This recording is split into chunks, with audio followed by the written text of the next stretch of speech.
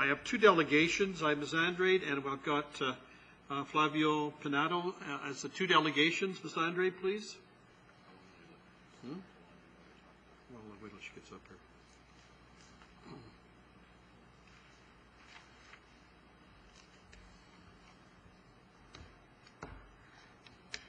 Okay, my name is Kayla Andrade. I'm here to protest the fact that I believe that landlords obviously shouldn't be responsible for someone else's debt. I've came across, try to get some information just to see where you guys are coming from and how much you guys are either getting from the water or how much tenants or people in the city are actually paying for fees regarding their water bill. Like I mentioned the last council meeting, we have a deposit of $230, which if the tenant does get cut off, there's a $300 removal of the water meter fee. So $230 doesn't even cover the removal of the meter, so I don't know how $230 is going to help when it comes down to a delinquent water account for the landlords. Setup account, $25, final meter read fee, $50, water charges, $586, wastewater charges, $546, tenants fee, $4 a month, infrastructure debt, 79 cents, the fee removal, $300. I was wondering what the post-dated check fee is.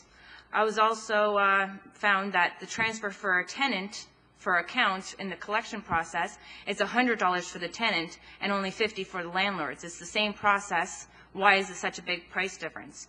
What is the fee for the customer's error fee? The statement of an account fee.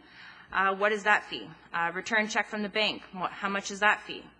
Late payment fee, 1.25%. The reason why I'm rambling these off is because this is what a landlord can also pay, not just the consumption of water. Is the city going to be charging other fees because of the fire line issue? So if you help them to take the burden off of them, it's only 3,000 accounts. We're not having a lot more accounts, it's 3,000. Can you find savings to help us out for 3,000 accounts? People are also being charged water and wastewater charges on empty units. I have looked on the city website and I found that there was a lot of money that comes in just from fees. For interest on overdue accounts, the city generates the $75,000. Water certificates are $25,000. Final meter read fees are $250,000. Setup account fees bring in $125,000. Post-dated checks are $1,500. A shut-off fee is $2,500. Traced items are $9,000. Tenant properties user fees for the tenants that pay $8, that's $70,000 that low-income people are paying. Water billing, so I don't know what this means, but it shows $17,575,000, and sewer is $18,020,000. So this is kind of money that you guys are receiving, and to say that you don't have any savings to get us off the hook for something that is really not our responsibility. I will also know if the revenue where it says the water meter removal, is that included in the shut-off fee where it was charged $25,000 for? And why is the city overcharging it? It's not like I can go to another company and get my water. The problem is that the city has done nothing in the past 30 years to fix the problem with the pipes, and now money is needed to fix, and the city don't have it. You are changing the rules in the middle of the game. Who's going to be paying my water bill if I default? I don't have anybody to pay my debts, and I don't think I should pay for someone else's. The water account contract is between the city and the user, and I am clearly not the user. This bylaw was passed because the city is in hardship and can't afford to run the water billing business. My proposed changes, outsourcing the company, even talk to Hydro. I know they probably want to double for what you guys were actually paying them initially to take over this water billing. Well, from all the fees that is there now newly charged to tenants, just close your eyes, pick about 4 of them, and let Hydro implement them, and that extra bit of money can help you pay Hydro for them to handle the billing. Charges for the tenants. You guys are charging $8 every 2 months. I really believe that it should be either broadcasted right away, and you guys could bring in about $320,000 every 2 months. Do you know how many water pipes you guys could fix over that? It's a lot of money. I know a lot of people may be upset about it, but it is a lot of money. Flagging the customer's name. If you guys take the deposit, you run the deposit and be responsible for the delinquent water accounts, then flag the person's name if they do decide to skip out on their bill, and that will force them to stay in an apartment building where it's all inclusive instead of being responsible for their water again. equalized billing, like Pamela said. If you guys are charging extra than what is being used, that money can be on reserve for when someone does go delinquent. And the water heater business. You guys have a water meter program, which I think you spent about $491,000 into funding.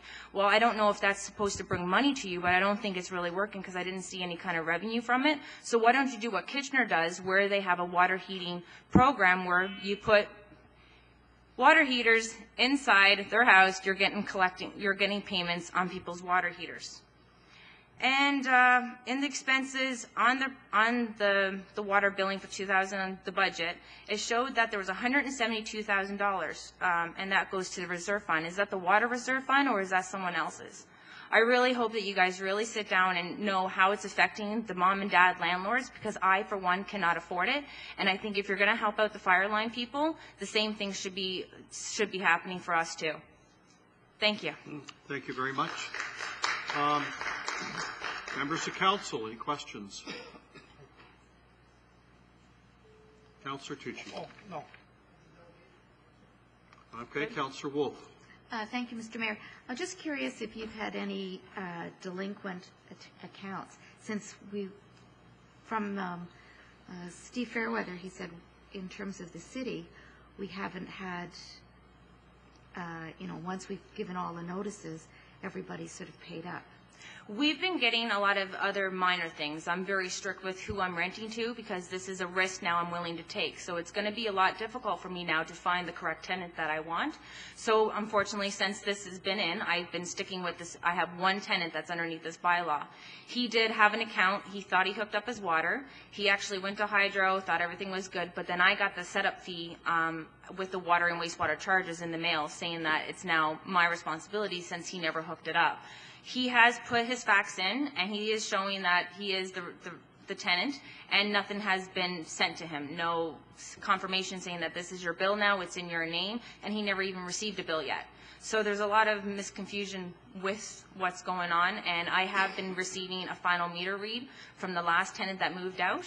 And that's what my question was in the email that I give you. Like, if you guys are not quick enough to bill the tenants, what's going to happen? Is it going to be like they're gone and now you can't go and give them the $50? Now every time a tenant moves out, it's going to cost me $50? And it's already been thrown out in court. Like, there was a gentleman who brought this to court, and they can't do nothing about this. You're dealing with someone's bill in their name. It's their responsibility. So I don't think to go to this far extent of taking them to court, it's going to cost me about $170 to even put the paperwork in. So I'm not going to go for unless it's a big balance, because we're looking at delinquent water bills pretty high from the step one of the collection process right to the end. And then not including if I was a tenant and my bill was getting cut off, I would be doing everything to keep it on. So if I got to bounce a check at the bank and wait that 3 to 5 days, it will happen. So how much is that fee? Because that could be my responsibility also. And it's going to be very difficult for people to rent now in our units. Like, she was talking, there was a lady, Joanne, talking about affordable housing. We've been trying to get affordable housing because it benefits us too. So if we can keep it affordable and not have to jack up our rent just because there is a risk there, a bank is not going to give you a loan if you're high risk. So why should I give you my property if you're a risk to me? Thank you. Okay, Councillor Council, please. Kayla, thank you, Mayor Craig, through you. Kayla, if there's one concession that you'd like to see council do for the landlord and tenants, or landlords, what would that be? I would to not make us responsible for someone else's debt. Okay. So that would be the concession you'd like That's what it boils down to be, just because we're sitting ducks. Because there is people that are going to be coming underneath hardship, and they will not be able to pay their bills, and things are going to happen. And if you actually took the time to look at how tribunal works, you realize that a tenant can stay in your unit for at least about 5 months. So they could be staying in my unit, not paying me rent, and using the water and racking up a bill in my name. And I'm sorry, I can't afford it. Like, they can afford it, I can't afford it. Like, who's going to afford it? And I think as a city, like, we should be, like, there's a lot of money in fees. And I feel bad for the tenants after researching how many fees, because they will be late on their rent. And I don't think that there should be a fee for a post-dated check. They're trying to give you your money early. So I think that has to be worked out also as me caring for the tenants. But I provide a good service for the tenants. I make sure that their furnace is upkept, their water heater, there's a roof. They have any issues with their flooring or walls, I have that covered, and they don't have to pay a dime, and that's what gets calculated in as their rent. And I can't charge interest. If my tenant's late on their rent, I can't charge interest, Okay. but the city can. I got the message. Thank you. Okay. Right. All right.